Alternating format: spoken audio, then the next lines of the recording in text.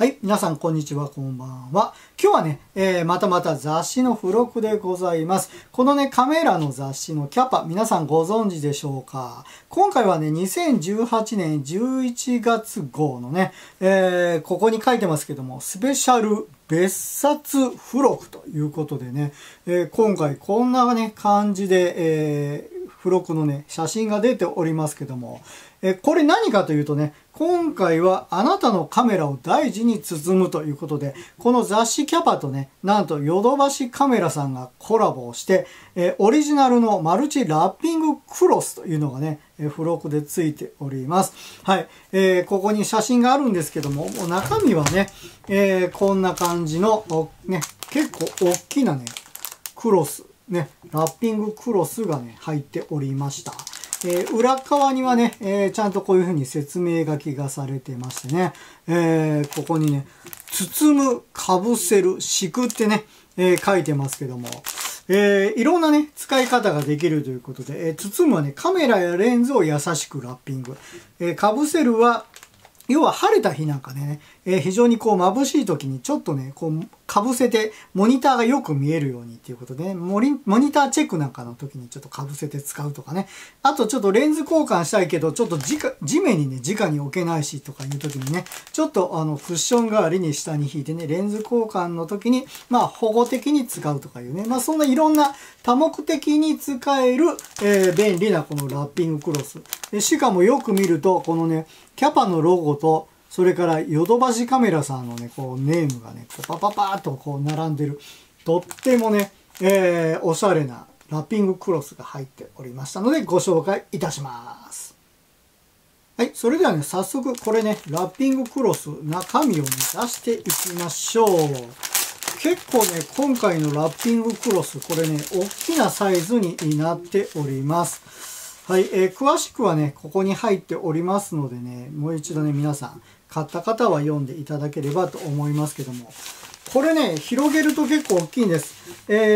なんとね、47センチ ×47 センチにこれ、すごいよ。これ正方形なんですけども、はい、こんな感じ。はい、47センチ ×47 センチの結構ね、大きな敷物です。表は先ほどね、お見せしましたように、CAPAのロゴとヨドバシカメラさんのロゴね、入っております。そして、裏側はこんな感じのね、フリースになっております。はい。ね、こんな感じでラッピングクロスということで。で、この端っこにね、このゴムみたいなのがね、ビヨーンとついてるんですけども、これがね、いろいろなんかね、ちょっとこう、キーになるかな。ポイントになってます。はい。これがね、どうやって使うのかっていうのはね、ちょっと後でね、実際に使ってみたいと思いますけども。はい。いかがでしょうか。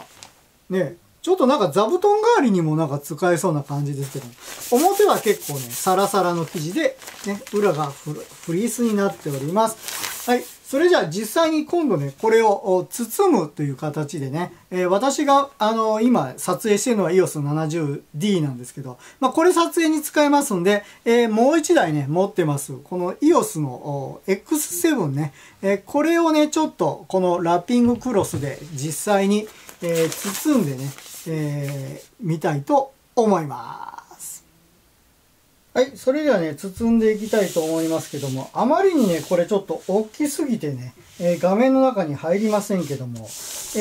まだね、ちょっと置きます。でね、真ん中に、こんな感じでね、私の EOS ね、X7 をちょっと置いてみたいと思います。でね、端からこんな風にね、はい、ね、適当に持ってきます。そして、お尻の方をね、こんな感じでね、包み込みます。はい。そして、前の方もね、包み込みます。そうするとですね、この、さっきね、キーだと言いました、このね、輪っかがあります。で、この輪っかをどうするかというとね、この輪っかをぐるっとね、この下から持ってきて、で、最後ね、ここの前に持ってきて、このね、レンズのところでね、こんな感じで止めるというね。はい。こんな感じでね、ちょっとしたラッピングがね、できるということですね。なので、まあ、専用のね、カメラケースあればいいですけども、まあ、ちょっとね、お出かけするっていう時とね、あと、さっとね、取り出したいっていう時は、これをね、パッとこう開けるだけでね、ささささっとこうね、中身が出せますんで、結構便利ですね。フリースなんでね、結構安全です。で、ここがフリースなんでね、結構このレンズをね、交換だとかっていう時の置き台にもできるし、そして、ちょっとね、眩しい時、レンズをね、こう覗いた時に、ね、光で反射する時ね、こういった感じで、覆ってね、中を覗き込んでちょっとモニターチェックするみたいなね、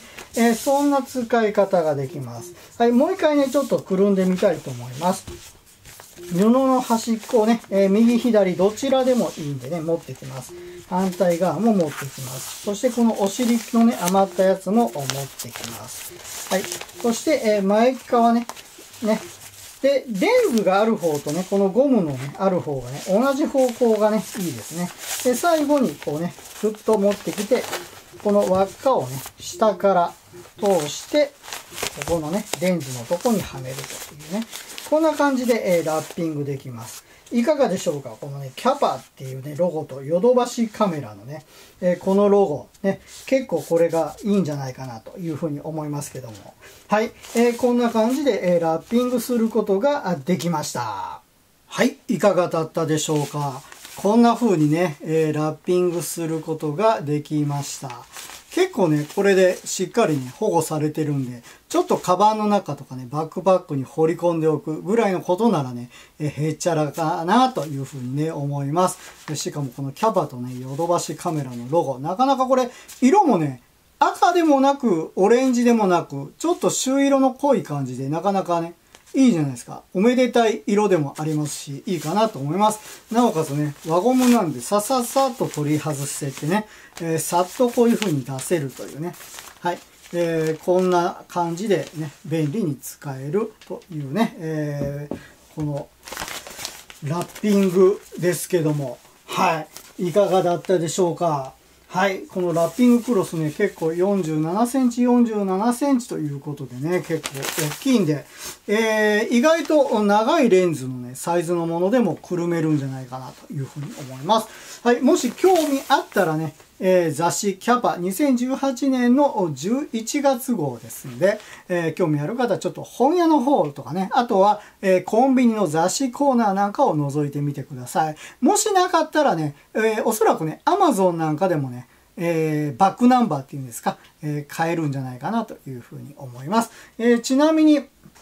これ雑誌のね、お値段はちょっとね、するかな、980円。まあ980円ですけども、まあ、このね、ラッピングクロスと、それからカメラのね、新しい情報とかね、いろいろそういうのがね、載ってますんで、結構カメラ好きな方は勉強もできるんじゃないかなというふうに思います。ということで今日は雑誌CAPA 2018年11号の特別ね、別冊特別付録ということで、このラッピングクロスご紹介しました。はい、それではまた次回の動画でお会いしましょう。それじゃあ、また。